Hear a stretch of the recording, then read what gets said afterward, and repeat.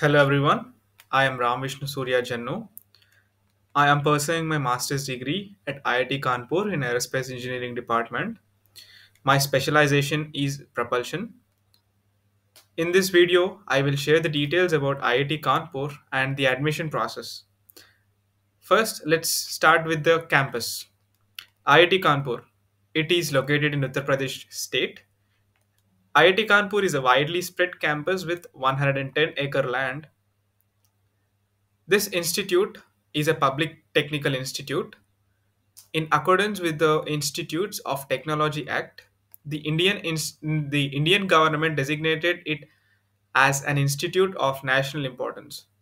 It was established in 1959 and is ranked among the most prestigious academic institutions in India. The NIRF ranking of this institute in 2023 is as follows.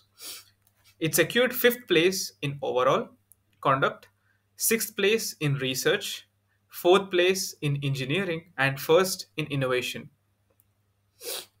So, number of intake students in each program will be shared in the following slides as we go on. Let's talk about the aerospace department first. So, the Department of Aerospace Engineering was established about 40 years ago. It was called the Aeronautical Engineering Department until 1991. Later, it's renamed into Aerospace Engineering Department. There are a total of 31 faculty members allocated for specially Aerospace Department, in which only 4 of the faculty will be shared with Sustainable Energy Engineering Department. So there are a total of 3 programs offered at IIT Kanpur.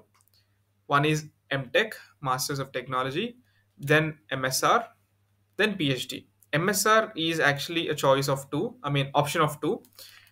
It's, it can be chosen for MS by research and MS by project. So, number of intake students in each program in year 2023 is as follows. There are a total of 92 students in MTech, 8 students in MSR, and 19 students in PhD. There are 6 specializations in aerospace department, namely aerodynamics, propulsion, flight mechanics, structures, computational mechanics, aerothermodynamics, and thermal sciences. In addition to the long-running premier MTech program in aerospace engineering, the department has launched a new MTech program in unmanned aerial systems engineering to give specialized training in drone unmanned aerial systems. This is the first institute to launch such a program in India. So you can choose either any one of the traditional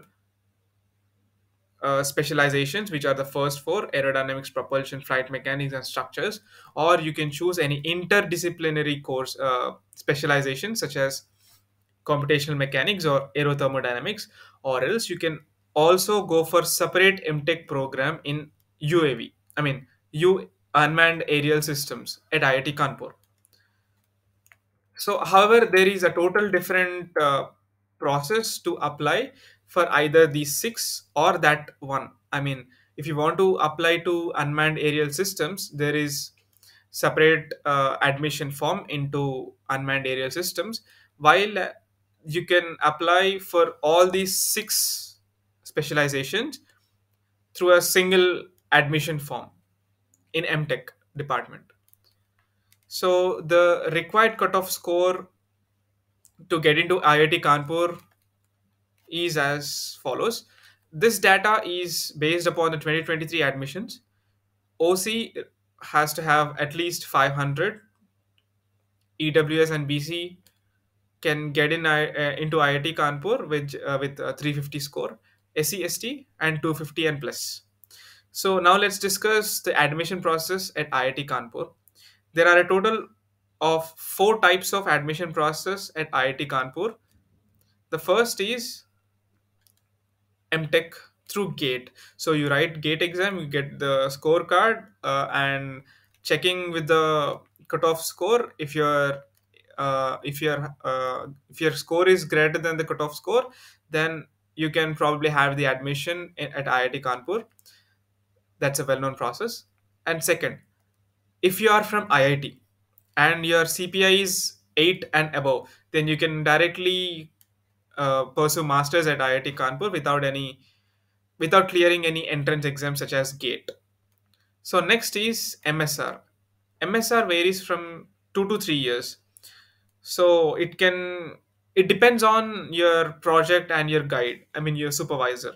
So it can be completed within 2 years of your admission after your admission, or it can last up to 3 years because of the difficulty and toughness of the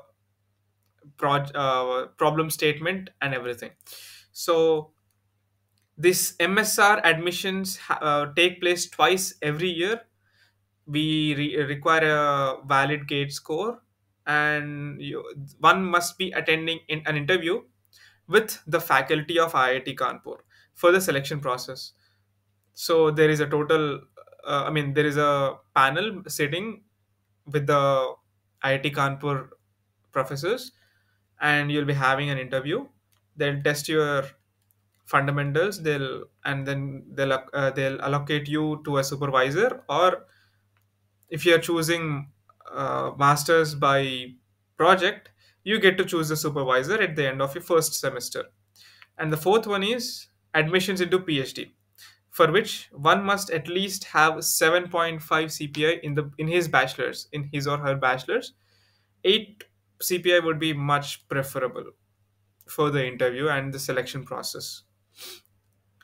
The documents required for the admission at IIT Kanpur are: the first one is offer letter. Okay, so let's say that you have accepted an offer from IIT Kanpur in the COAP portal, COAP. Then you'll receive a mail regarding the admission process. I mean admission, yeah, regarding an admission through mail from IIT Kanpur. And in the mail you'll receive an offer letter and the required documents and everything. So then you have to pay the fee at IIT Kanpur website, and just have it for your future references. Then we need a receipt of online fee payment, through which, I mean, the online fee payment which you have done for the accepting the offer letter. Next, we need degree certificate or provisional certificate. Let's say you have completed your bachelor's in 2023 and you appeared in GATE 2023 exam and you got qualified. So you won't be having the degree certificate yet. So the college gives you the flexibility to present your provisional degree certificate to the college. Then the marks sheet, or the uh, grade card of the qualifying examinations, which is your bachelor's. The 10th school certificate is required. The uh, caste certificate is needed if one belongs to SC/ST caste. The certificate format will be given in the IIT Kanpur website. People belonging to EWS and OBC must have the OBC NCL certificate or EWS certificate provided by the Mandal Revenue Officer. I suggest everyone to have the caste certificates well in advance, because you no need to worry about all these things right at the time of admission. So the scorecard and admit card of the respective entrance exam is required, such as GATE or JRF or any other exam if you are writing it. So the no objection certificate is also required if you're already working at a company and you want to pursue masters at IIT Kanpur. So you have to have the no objection certificate from your working company as well. Financial assistantship. So financial support is available to the regular students even in MTech, MSR, and PhD programs.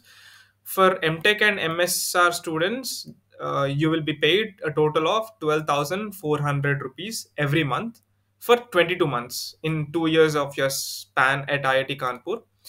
You should be working 8 hours per week. However, it's totally flexible, because if you're It depends on your guide and such other factors. For PhD students, the corresponding financial support amounts to 37,000 for first 2 years, and thereafter it is raised to 42,000 for the other 3 years. One can also apply other scholarships apart from the institute assistantships such as PMRF or any other things. There are total of 16 labs dedicated to only aerospace engineering department.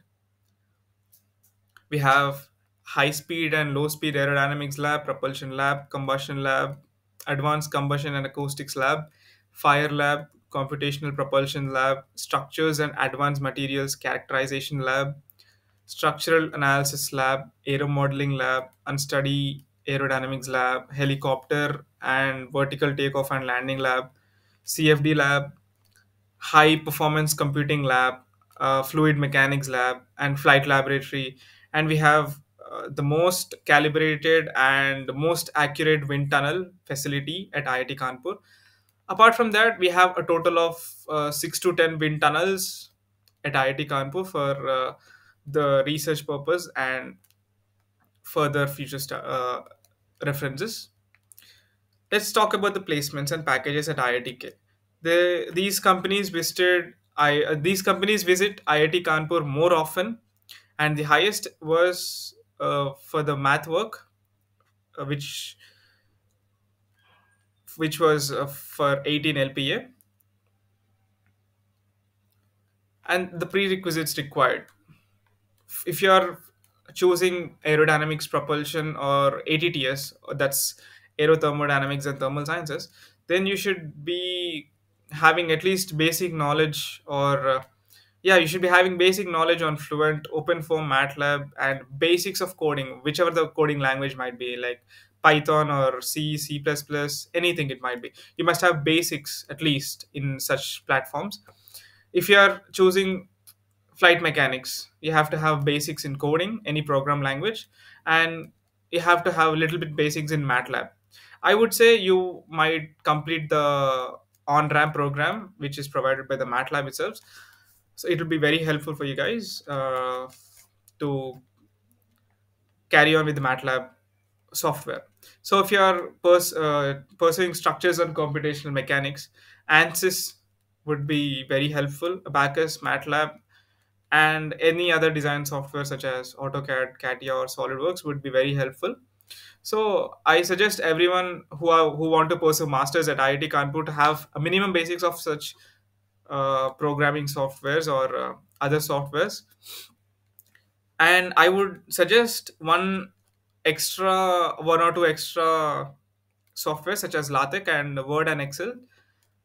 You guys try to have very basic knowledge, at least basic knowledge in these, because when you write a research paper, if you go to the Word and just write the research paper, it doesn't look professional.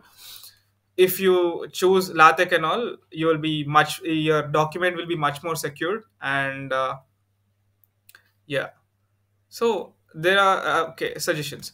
There are 4 courses in the first semester. No matter what specialization you are in, at least 2 courses are compulsory in every specialization. So let's say someone got into aerodynamics but want to pursue propulsion at IIT Kanpur. So the courses in propulsion and aerodynamics are so similar. The first two are mathematics and applied compressible flows, which are common for both specializations. And there are other 2 courses in propulsion which are compulsory. Then you can have few electives in the second semester and choose aerodynamic courses, and you can go work on the aerodynamic problem statements for your project. So I suggest, like, not to be worried that much with whatever the branch you got. So if you're like, the similar sister branches or similar branches are aerodynamics, propulsion, and ATTS, aerothermodynamics and thermal sciences. These three, whichever you get, just take it off, and you'll be having electives and compulsory courses, of course. But you can choose whatever the most suitable problem statement you want to work on. And if you're and the other three you can get into flight mechanics, or structures and computation mechanics are also similar branches. As I mentioned earlier, MATLAB and coding is a real basic necessity at IIT Kanpur, because you'll keep working on the such platforms. I'm able to crack GATE in the first attempt because of the coaching I took at GATE Aerospace Academy. I truly am grateful for my course instructors, Ashok sir and Kaushalja sir, for consistently analyzing my performances in the tests and correcting my mistakes patiently. So they taught me everything from fundamentals. So I had a very good knowledge of what I am learning and why I'm learning that. So frequent one-on-one meetings with my instructors allowed me to ask many doubts and regarding the subjects, no matter how silly and small the subject doubts were, but they always were there for me and explained it very clearly. They always supported me and had my back. No matter what the time it was, they always picked my calls and replied to my messages. I thank you, sir. Here is a little information regarding the academy. If if anyone wants to pursue masters or a gate, if anyone wants to crack gate, so the Gate Aerospace Academy is solely dedicated to Gate Aerospace Engineering. There are four programs offered by the academy. The first is classroom program, and second is postal program, third is online program, and fourth is test series program. For most of the people, going to IIT is almost a dream. So for all those who share this dream, I suggest you to achieve it by the Gate Aerospace Academy's support. One can follow, subscribe to them on Instagram, YouTube, and other social media platforms. And I suggest you guys to join the Telegram channel and get updates regarding the post and job regarding the Aerospace Academy, or aerospace engineering jobs and all. Yeah, thank you.